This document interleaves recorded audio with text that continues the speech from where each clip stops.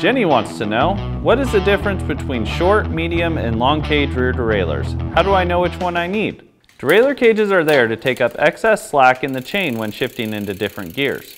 Most manufacturers offer rear derailleurs in 3 different cage lengths: short, medium, and long.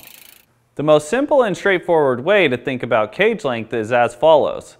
The wider range of gears you have, the larger the cage you'll need. For those unsure about what range is the difference between your biggest and smallest cog. A wide range is typically defined as any cassette with more than 32 teeth or any road or mountain triple crankset. To use an example, if you have a triple crankset or a cassette with a large cog bigger than 32, you'll need a medium or long cage rear derailleur to take up the extra slack between your biggest and smallest gears. Conversely, any road bike using a double crankset or a cassette with 28 teeth or less will utilize a short cage rear derailleur. Here are some general rules to follow. If you're riding a mountain bike or run a 3x road crank, you'll need a medium or long cage rear derailleur, which Shimano calls SGS and SRAM simply denotes in their product title. Road bikes with 2x cranksets use short cage rear derailleurs, which Shimano calls GS models, and SRAM again denotes in the title. Finally, many brands have medium cage options on their rear derailleurs that are typically used for in-between road drivetrains and mountain drivetrains ranging from 28 to 36 teeth.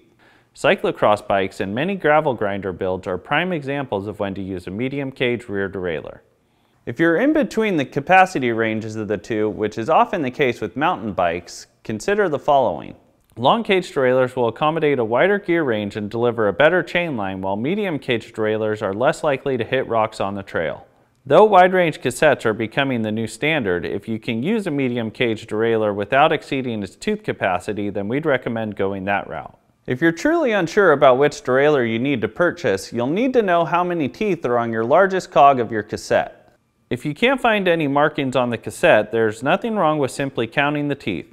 From there, simply cruise onto artcyclery.com and check our product description to make sure the derailleur you want to buy will fit the cassette you already have. Make sure and subscribe to our channel so you don't miss next week's Ask a Mechanic. Thanks for watching.